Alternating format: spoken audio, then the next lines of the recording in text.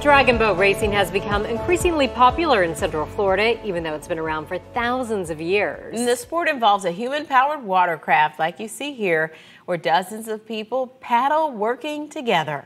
And in Orlando, there's a team with a very special bond right there on the boat. They are called the Warriors on Water, and they're made up of breast cancer survivors. And this week, they'll be getting results on a different course. And we are so happy to have with us now Justine Doles, fundraiser chair of Warriors on Water, along with her teammate, Kimberly Ponder. So thank you so much for being here this morning. Thank you for having us. Yeah, so first of all, tell us about, you were saying Warriors on Water, you were the only breast cancer survivor team here in Central Florida. So how did this come about? Well, the team is going on its 10th year anniversary, and I happen to be the team president this year, and which I'm very proud of and excited. The team started without a boat, and I am not one of the original members, and we are having our 10-year anniversary this year, so we're going to have a big celebration. Wonderful. Yeah, so we're bringing back a lot of the original members, and it started out way back when the team started 10 years ago, but dragon boating been around a long time, and there was a doctor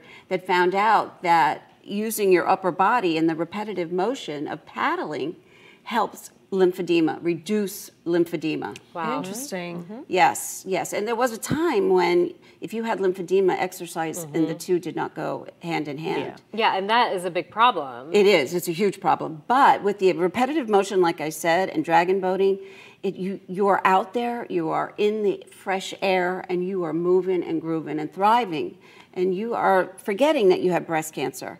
And you are just trying to keep up and paddle and do your best. I had a chance to cover you all a while back, and you were practicing on this lake just down the street from the station. How has this activity together helped you, recover, get stronger, and just the competition itself? So many ways, so many ways. I've been on the team for 4 years, and the camaraderie and the spirit, we all know what each other's going through.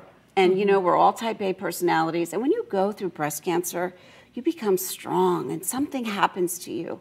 And you're almost kind of glad it happened in a sense. And I don't mean it in a negative way, but it just brings out the better person in you. And the camaraderie on the team is amazing. And all the women that we paddle with are amazing. And what would you say to somebody maybe sitting at home watching this who maybe has just gotten a diagnosis or who is just in the beginning of that battle and needs some words of encouragement? Come out and find us. You can find us on Facebook, on Twitter. Just look up Warriors on Water. We are fantastic. We will talk to you until you can actually be a participant because a lot of people, you can't do it until you're done with your treatment.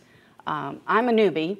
I've only been on the boat for a year, but it is amazing. I've been, as the girls call it, bitten by the dragon. Oh, and once you get in and you're bitten, you're in. Yeah. I never did a team sport, ever.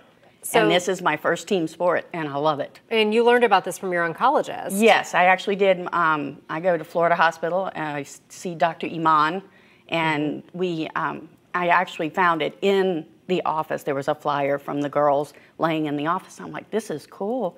And one of my schoolmates that I went to high school with actually got diagnosed in February before me, and she found it online. So we were talking, and she's like, oh, that sounds really cool.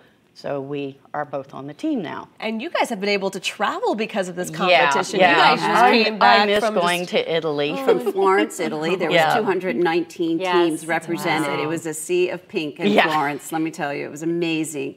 What a thrill to be able to race on the Arno River under the Ponte Vecchio. Oh my goodness. Oh my God. It was and the anticipation getting there, we had to do a lot of fundraising because we are a 501c3 nonprofit. We don't have a big corporate sponsor. We'd love one, by the way. I like that. But we are, we pay our dues, and we have maintenance on the boat, and we have insurance to pay. So there are a lot of fees that we do have, but it got us to Italy.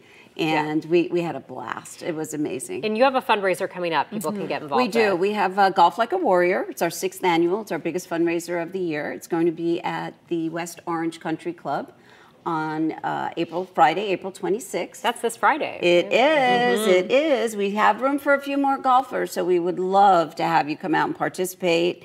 Meet the girls, meet the team. We're going to have our boat there. We do have a show boat there. We'll have all our paddlers, and it's going to be a lot of fun. Awesome. Well, thank you so much. You're welcome. Congratulations. Thank you so much for having us. We really appreciate it. If you need to find us, we're at warriorsonwater@yahoo.com. All right. And they're hoping an Australia competition for next year. Yes, absolutely. We want to go to Australia. Awesome. That would be great.